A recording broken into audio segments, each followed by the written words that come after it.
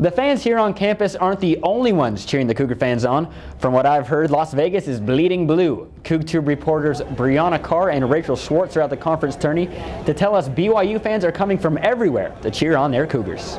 That's right. Cougar fans are more than ready to cut down another net and head on to the big show. Yeah, I caught up with some fans here in Las Vegas, and they say it's well worth the trip to come watch the Cougars play.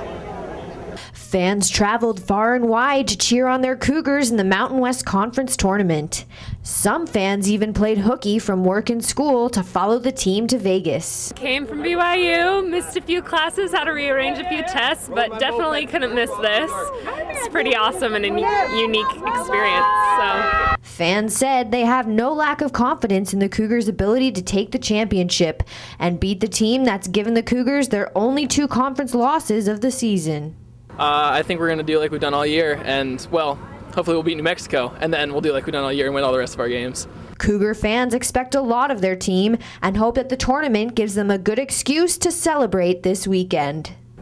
Well, I mean, not going to say that we're going to go crazy after we win this, but we will, and it's going to be a lot of fun. Pretty excited to bring down the championship on this one.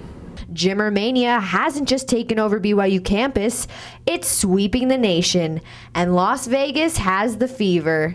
Who's Jimmer? I'm just kidding. If Jimmer were here right now, I'd say we support you 100%. We're behind you. We want you to do your best out there. And you're our friend. That's what I tell him more than anything. I'm your friend. Jimmer certainly needs to play his best game today against the Lobos in order to give Cougar fans the big win they've been hoping for.